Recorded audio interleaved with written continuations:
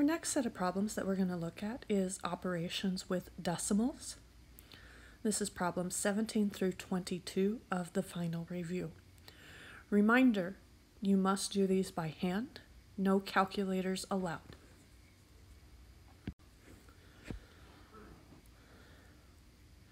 First thing we're going to start with is converting a decimal to a fraction. We want to put the decimal as the numerator. So 52 will go on top. For the denominator, we want to put the column value of the rightmost column. This is in the hundredths column. Remember that to do this, we're going to follow 1 by the number of zeros equal to the number of decimal places. We have 2 decimal places, so I'm going to add 2 zeros. All right, we want to simplify. 52 and 100 are both divisible by 2. If we divide 52 by 2, we get 26. 100 divided by 2 is 50. We're not done. We can also divide 26 by 2 and 50 by 2. And if we do that, we end up with 13 over 25.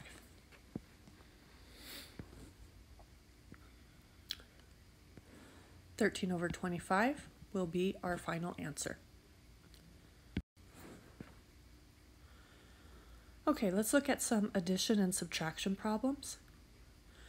Remember that when we do addition and subtraction of decimals, we want to line up our columns and our decimal points vertically. I'm going to go ahead and put my larger number on top.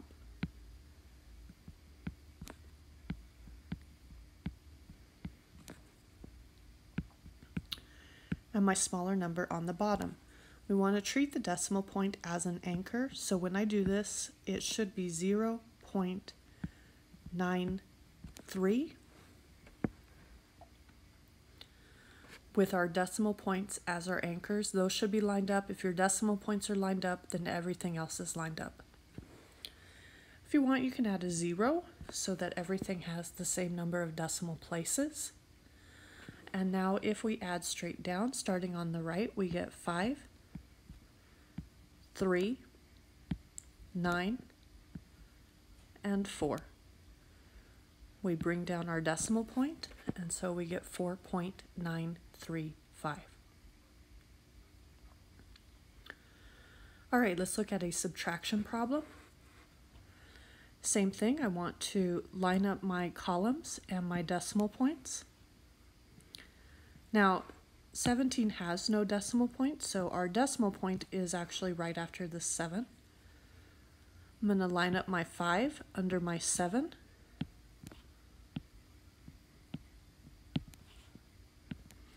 So we get something that looks like this right now. Now, for addition, the zeros you can add if you want. For subtraction, if we have decimal places missing on the top number, we do have to add them in, so I have to add in the zeros here. We are subtracting, which means that we want to borrow. So I'm going to borrow from the 7 and make it a 6, which makes my first 0 a 10. I borrow from the 10, it becomes a 9, which makes my last 0 a 10. Now if we go ahead and subtract, we get 10 minus 7 is 3. 9 minus 2 is 7. 6 minus 5 is 1. And we bring down our last one.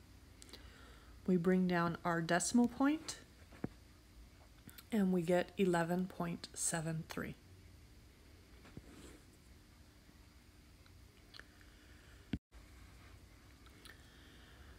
For my multiplication problem, I'm going to put my larger number on top. We want to multiply disregarding the decimal points for now. So whether you put your decimal points in the number or not, it doesn't matter. Put my 73 on the bottom. And we multiply. 3 times 8 is 24. We carry the 2.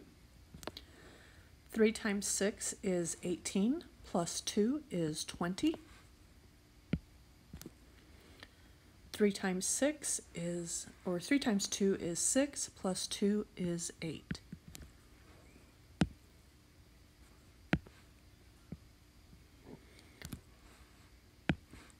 All right, let's repeat for 7. 7 times 8 is 56.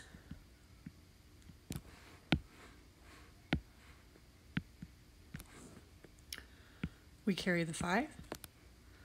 7 times 6 is 42, plus 5 is 47.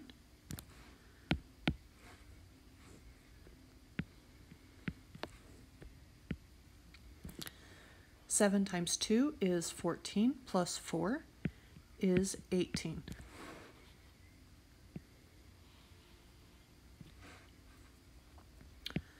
We go ahead and add. We get 4, 6, 15, carry the 1.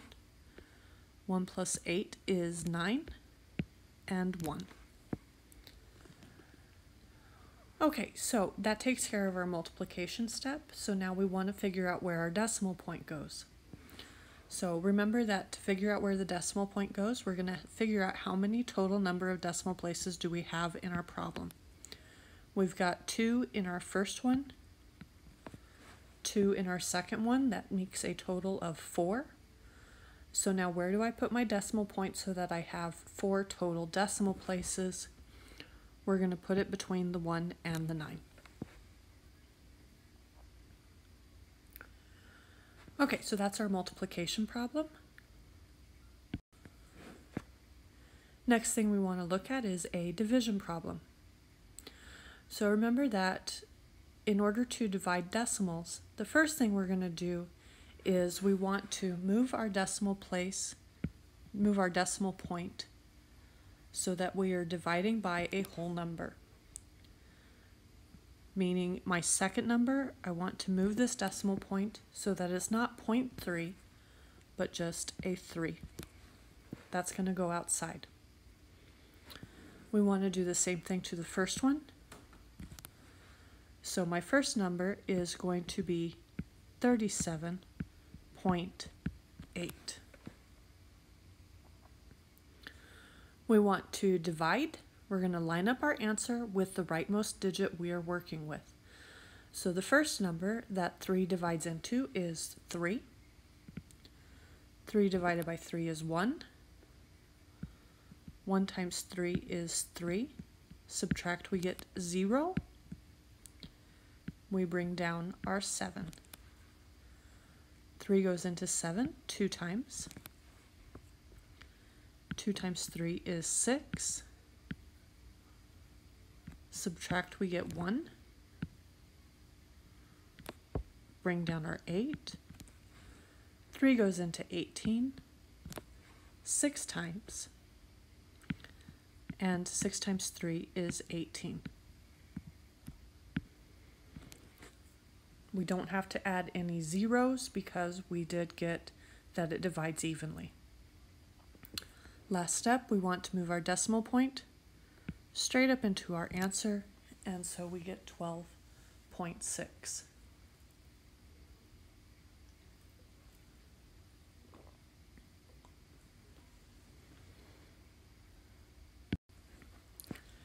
Okay, last one. We want to convert a fraction to a decimal. Another thing that we want to pay attention to is we want to round to the nearest hundredth.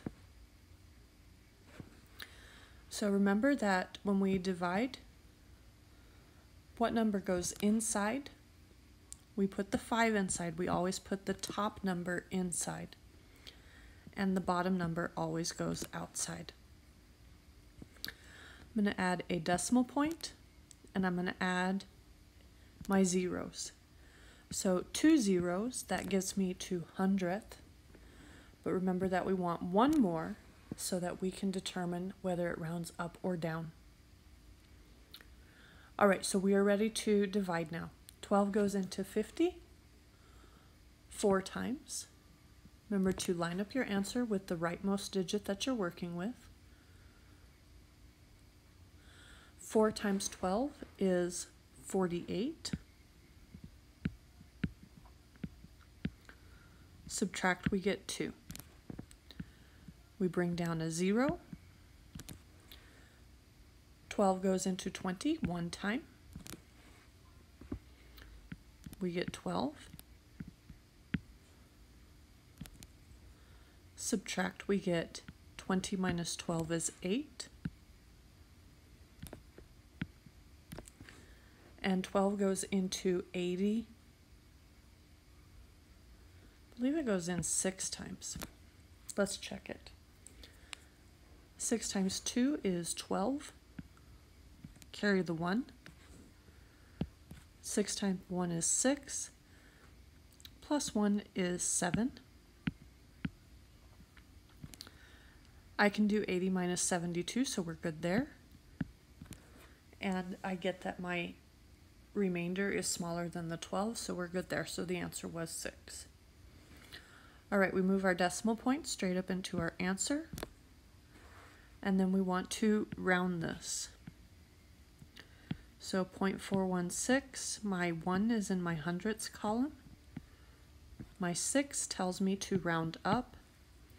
And so this is going to be 0.42.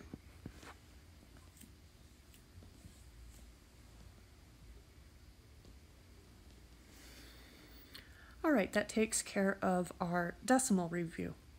The next thing that we will be looking at is proportions and percent.